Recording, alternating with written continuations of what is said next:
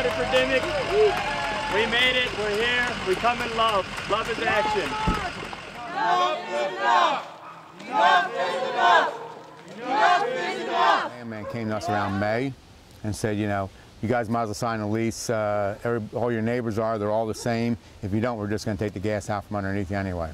Within a month, we had a contaminated well. Activists from New York come here and attempt to defame our community with the delivery of water to a community that has no need for the delivery of water. That's how dangerous Dimock water is. Yeah. If this water is just fine, why don't you get your ass down here and come and drink it? This whole thing's been blown way out of proportion for the purpose of winning a lawsuit. Dimock is about money, not about water. Everyone else was doing it. Okay. And they wanted everybody around to, you know, to sign. We plan on helping our grandchildren, like with their education. This road, prior to the gas company coming here and fixing this road was almost impassable every spring. There's no way that the township could afford to do the quality of work that was done here. 2 cars did not meet here in this whole section. You actually had to find a spot to pull off.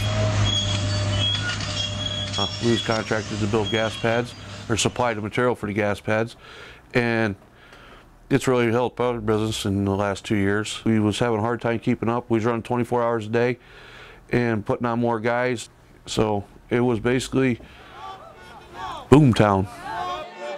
You've screwed your neighbors enough. You've screwed your neighbors enough. Even if their water isn't as poison as everyone here knows it is, what skin is it off your nose to let another township in the Christmas spirit come and do one good turn for a community?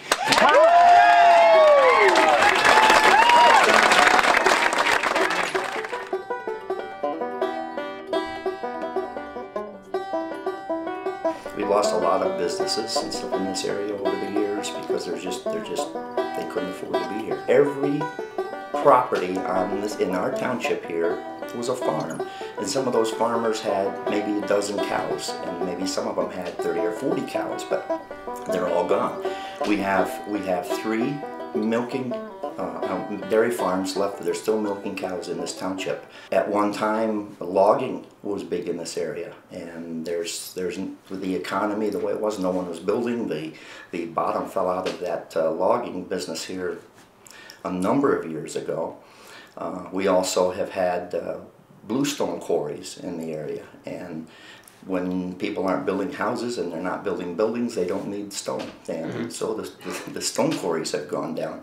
So I mean, it's just been, you know, just kind of a progressive down spiral. I think things are looking up since the gas industry has been here in the last 3 to 4 years. Unbelievable amount of work that's out there. They expect those people to work a lot of hours. They work hard, and consequently they pay them for that. And that's something we haven't seen here in a long time. I have an associate in surveying and a bachelor's in environmental engineering technology from Penn State Harrisburg. I've done some environmental consulting where we chased chloroethylene plumes, you know, up to a mile on some military bases. And I've seen some real nasty things. And Dimock isn't one of them. Yeah. You know, when you get on the internet and you read a blog, I drove to Dimock and I got out of my car and I got sick. The air's so bad. It really upsets you as a landowner here. I was drinking my water anyway. I never took this well offline. I never had a water buffalo, and I had some of the highest methane in Dimock. Was it a similar situation to what the Sotners had? Yes, their methane wasn't as high, but they had iron infiltration. Yeah. That's why their water was brown. There's no doubt it was from drilling. Yeah. After they plugged the wells, the first consent order mandated the plugging of 3 wells. After they plugged those wells, the Sotners iron went down to 0.1 milligram per liter. The secondary drinking water standard is 0.3. In other words, if you get above 0.3, that's when your toilet might start turning brown from that water setting in it. Not because you're a slob, you don't clean your toilet from the iron. Yeah. I did accept the water. It was free, and our water's always been kind of lousy. Yeah. So I took it, but as soon as I got this, I discontinued water service. A lot of the anti-drilling folks don't believe me, but If you want, I can pull a raw water sample out of here from my well. There's a port to do that for testing purposes. Okay. And I'll drink it for you. You already met them. Cool. Let's drink. If we can get any to come out. Yep. We have enough pressure left to get some out. You can see it's fading fast, but there we go. Now when it was 35 milligrams per liter, it looked pure white. As you can see, these bubbles will come to the top and dissipate. This methane wants out. Yeah. But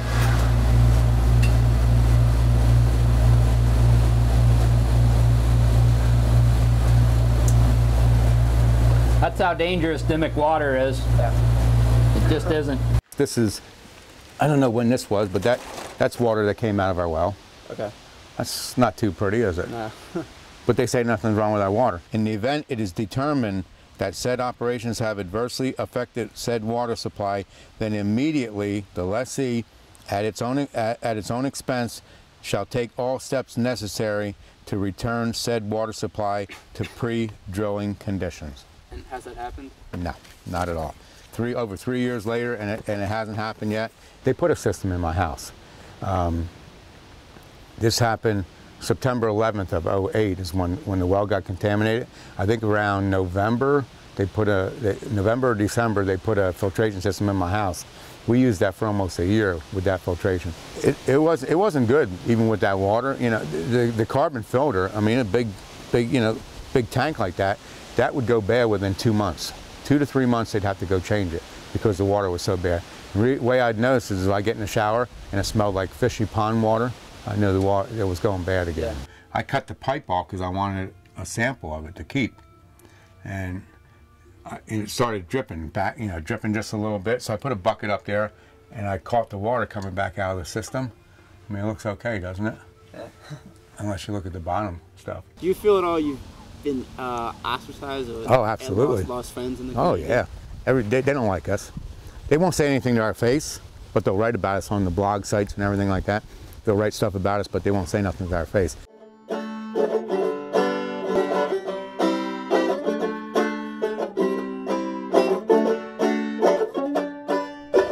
If we accept the consent order, what it says there, that means that I have to sign something, and they're not responsible for my water anymore if I take the money. And I'm not doing that because they destroyed my water, and I want it returned back to the way it was. So the money is there.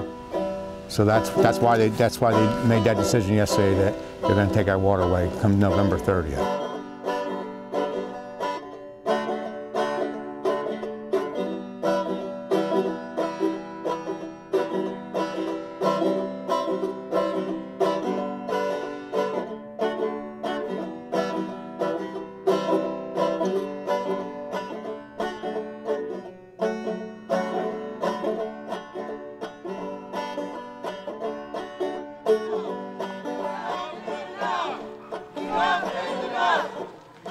Not about water. I think they want money. It was never about water. It's a lie about the water being contaminated. The EPA said it's a lie. DEP says it's a lie. The DEP says it's a lie. The truth is that Dimock is being abused by the media and by these outsiders who totally misrepresent what is actually happening.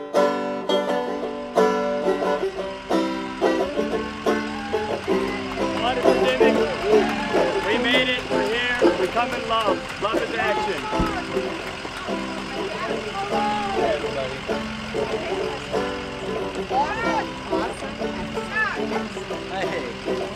Hey everybody! We're here! We tried to get our back. Wow, look at all the water. Unbelievable. Still ready? How you doing? Kind and celebratory as just bringing clean, fresh water. Democracy is like water. You know, you need it to survive. Yes. And the water here is contaminated. And what's going on here is our democracy has become contaminated. In Pennsylvania, we have more private water wells than anywhere in the United States. I live off of one of them.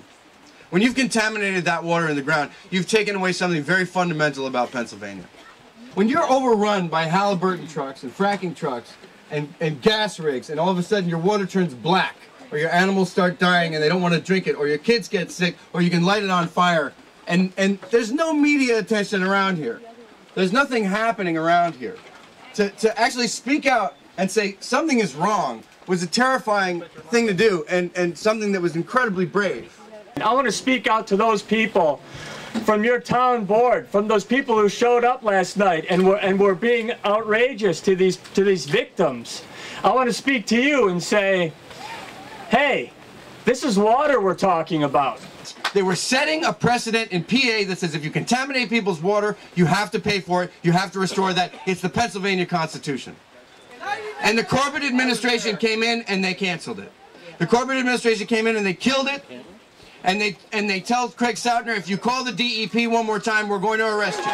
Ever since they did that, I still call, and guess what? I'm still here, ain't I?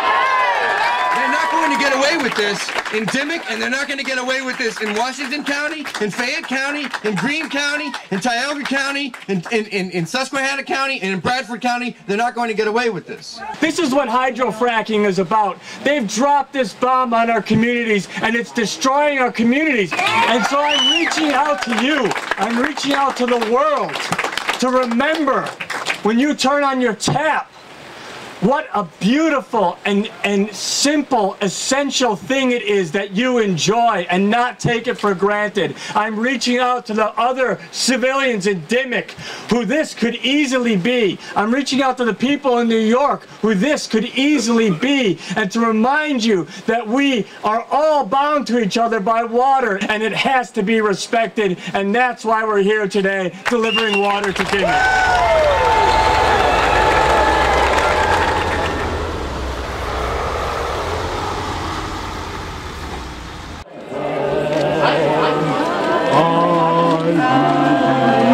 That's great. That's so cool.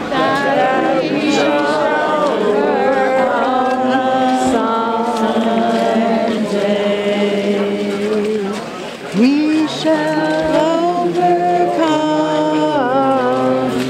We shall